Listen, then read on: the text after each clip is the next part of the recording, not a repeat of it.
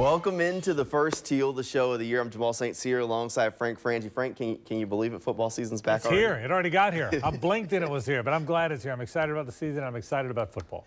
For as short as the offseason feels, it's really been a long offseason. So thanks for hanging out with us. We're going to be here with you all the way until 2025, which is hard to believe. But we're going to be rolling through. Best way to keep up with your team. So we're going to start this thing off as we start to kind of set the table for training camp. Today we're going to look at the Jaguars offense. Next week we'll look at, or later this week on Friday, we'll look at the Jaguars defense.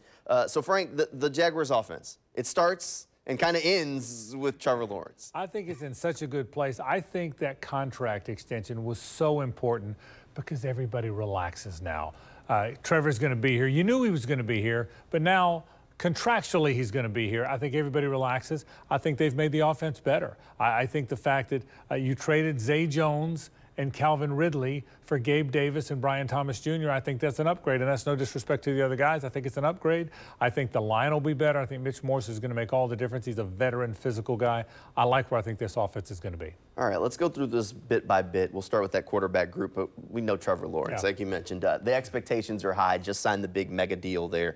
But there's a new quarterback in that quarterback room. Yeah. Mac Jones, he's a guy, if you follow high school football in the area, played at Bulls here in Jacksonville, so you might have seen him a time or two. He's also a first-round pick in the NFL draft. Jaguars got him in a trade during the offseason. He joins the quarterback room, but he's going to be battling for that backup job with C.J. Beathard, who has been here in Jacksonville just as long as Trevor Lawrence has been here. So the two of them have a little bit of a connection. Going to be an interesting dynamic seeing C.J. Beathard have to battle for that backup job, and even the layer of, do the Jaguars keep two quarterbacks or maybe three? Well, that's the question, the last question. I think Mac Jones is going to be the backup quarterback. I think they went and got him to be the backup quarterback. Matt wants to resuscitate his career a little bit, see what happens after 1 year as being the backup here. But it was fun watching him in the OTAs and the minicamp. He was comfortable. He's a fun-loving guy. I think he's relaxed. I think he brings a calm to the – he seems like a 10, 15-year veteran. It's hard to believe he's as young as he is. He's going to be the backup quarterback. I believe that. The question is, do you keep three? Because C.J. Beathard was very valuable in helping Trevor Lawrence develop and help learn how to watch film and learn what to look for from the opposing defenses. So I think that's the question. But I'd be very surprised if Mac Jones isn't the backup quarterback. He's talented. This is a first-round draft pick. This is a guy that's played 42 games. I mean, he's played a lot of football. I like Mac Jones as the backup, and I think he's going to be. All right, let's move along in that backfield, go over to that running back position. Travis Etienne has been dynamic when he's had the chance and had some good blocking in front of him. You know he's going to be the bell cow running back again for another year. Different running back coach leading the way with him, but I think Travis could be in for a big season. I think Travis Etienne is one of the 5-10 best running backs in the league. He doesn't get credit for being that. I think he's one of the better running backs in the league. He can do everything. He can run inside, even though that's not what people think of when they think of him. He's very fast. He's a very good pass receiver. He's becoming better in pass protection. I think he's a really good player. I think the key to that backfield is Tank Bigsby. You know what Etienne can do, and I think Travis has to stay healthy, and I think they've got to keep him healthy. Fewer carries. They got to block better. But I think if Tank Bigsby can give him that downhill runner, which is what they need, give him that third and short. They're not very good on third and short. That's one thing that has to improve. I think Tank can help that. But I love Travis Etienne. I think Travis Etienne is one of the best, I'll say one of the 10 best backs in the league, but I might go even higher than that. I love what they've got in him. I really do. Yeah, Travis has been absolutely fantastic. He's definitely on course to be one of the better running backs in Jaguars history, and that says a lot because there have been some pretty good ones along the way, but they definitely do need Tank Bigsby. Rookie year, maybe a little bit of a disappointment with Tank, but we'll see if maybe they can get him going in year two. I'll tell you a thought about Tank, Jamal. I think Tank's good. I think he got spooked early in the year. He had some fumble problems, and then he spent the rest of the time worrying about how to fix that. He had some weird plays happen early in the year. I think it got in his head. Tank Bigsby's a good player. The early part of the year got in his head and he never got it out. I think he's going to be good this year. It started in the first game of the year for him, and there's no turning back. It's kind of one of those avalanche kind of situations where he was just never really able to get it back on track. All right, before we stop talking about the running back, there is a rookie in that running back room, Keelan Robinson. Definitely going to be more of a kickoff returner, but he's a guy that I've at least been told over the course of the offseason, don't close the book on him having an opportunity to earn reps at running back. It would be as a third down back. He's a pass catcher. He was brought here because they're trying to figure out what to do with kickoffs. Nobody's quite sure what to do with kickoffs now because the kickoffs is going to be so different, and he's a really fast guy. He's the little guy. If he plays, I think it's going to be in third down. So, yeah, I agree with that. Don't close the book on him contributing to the team. Remember, Dearness Johnson's still here, too. He's a pretty good player. So it's a good running back room. If Keelan participates, I think it'll be as a pass catcher or as a return guy. All right, we'll see what happens. We still got plenty more of the offense to cover. We're going to take a quick break. When we come back, we'll talk about that wide receiver room. That's straight ahead. All right, welcome back here into Teal the Show. All right, it's time to talk about those guys that catch passes, Frank. We got to talk about the wide receiver room that's kind of been rebuilt here this offseason. A very quick rebuild on it. You lose Calvin Ridley, but you insert Gabe Davis. Then you lose Zay Jones, and you insert Brian Thomas Jr. Very new look to this wide receiver group. Christian Kirk is he was already kind of the elder statesman in the room, but now he really is. Yards per reception is what's going to be different here. Both new guys, Gabe Davis, the former Buffalo Bill, and Brian Thomas Jr., the first-round draft pick, are get-deep guys. They average 17 yards a catch, give or take. They get deep. They score touchdowns. The one thing I'm telling you, the one thing this team really hasn't had since Jimmy Smith in the very early going is a guy that takes the top off, and you've got to change how you play defense against them. I think the two new guys are guys that will stretch the field. That's the difference. Calvin Ridley's a good player. Zay Jones was a wonderful Jaguar. They've had good receivers, but they didn't. Even Calvin, who's a fast guy, the defense didn't change. I think how the defense plays the Jags is going to change now because you've got to be aware of the deep ball, and that's the difference in the offense. This is the best collection of talents that I've seen Trevor Lawrence have the opportunity to throw to. I mean, different skill sets, different body types. I really like the way this group comes together. There's no question. Remember now, you still got Evan Ingram, who caught a bunch of passes last year, and I think Christian Kirk is as good a slot guy as there is in the league. So you've got a very good core of receivers.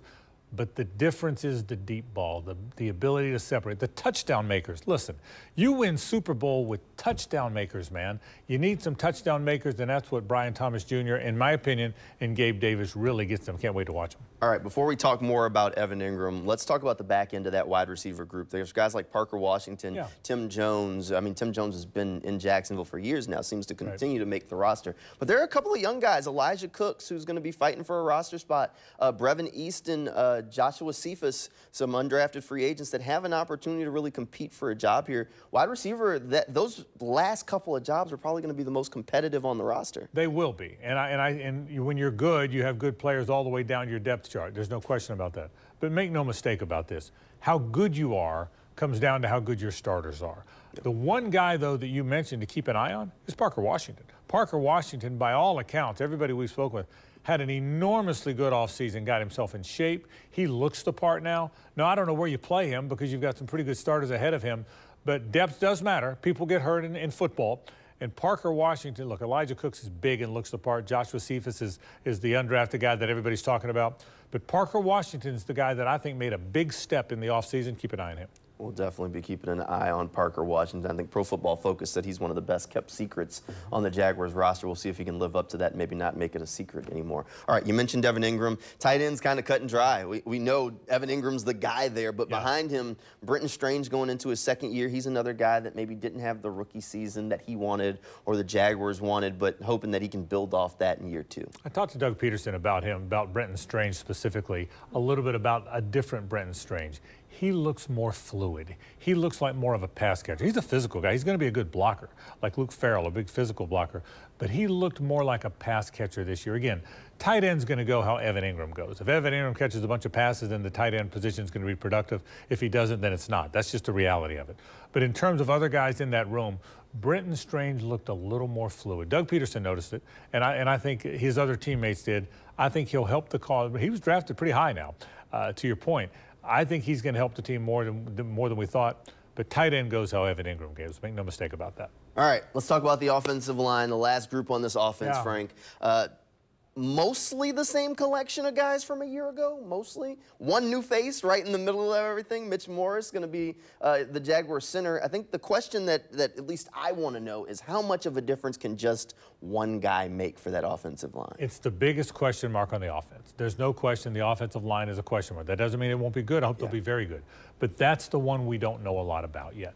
You've got 3 tackles now. You got Cam Robinson, Anton Harrison, and Walker Little as a swing tackle, so you got some depth there. You've improved your interior with Mitch Morris now, who probably wins the job. Luke Fortin is going to get a chance to compete for it, but I think most people think the veteran's going to be in there. How much does Brandon Sheriff have left? He's a tough guy. He's hard to get out of there. He's a warrior, man. He wants to play, but he's older now. How much does he have left? Ezra Cleveland is the most athletic offensive lineman they've got. He's a guy that gets downfield on screen passes, but is he physical enough in the interior? I think they've got a chance to be a very good line. It was not a good line last year. It just wasn't. They've got a chance to be improved there, but that is the thing everyone's going to be watching. If there's a question mark on the offense, at least for me, that's the group. All right, Frank, we've worked from the top of the offense to the bottom of the offense, whole thing. So let's look at it now. From this time last year to now, has the offense gotten better, gotten worse in your mind? Oh, I think significantly better. Yeah? I mean, if your offense wasn't good in the interior of your offensive line, and all of a sudden you brought in a veteran center who's been on a really good team, that makes you better. So clearly you're better there. I'll say it again. I think the receiving room is as good as it's been in a long, long time with Gabe Davis and Brian Thomas Jr. joining Christian Kirk. So I don't think there's any question it's gotten better. Now, you got to stay healthy. Everybody got hurt last year, and that affected. Remember this, when Christian Kirk got hurt, they were 8-3 and on their way to a first possession touchdown against Cincinnati, and the world blew up after that. I'm not saying it's all because Christian Kirk got hurt, but it certainly factored in. I promise you it did. And by the way, had they won that Tennessee game, he was going to be back for the playoffs. He was close. He was very close. So they've got to stay healthy. Trevor's got to stay healthy. They've got to protect. But I think to your question, from a personnel standpoint, it's a much better offense than it was a year ago. There were a lot of high expectations for this offense a year ago. So saying that you feel like they're in a better spot, which I agree with you. I do feel like they're in a better spot. I think that says a lot. That goes a long way. We'll see if they can live up to those lofty expectations. Of course, that's just on paper. We got to see it out on the field. Training camp getting ready to get underway. We'll have plenty of coverage here. Hey, thanks for hanging out with us for the first Teal the Show of the year. We'll be back on Friday night here on Channel 4 at 11:20. Frank, thanks for being here. Thanks to you at home for tuning in. Good night, everybody, and go Jags.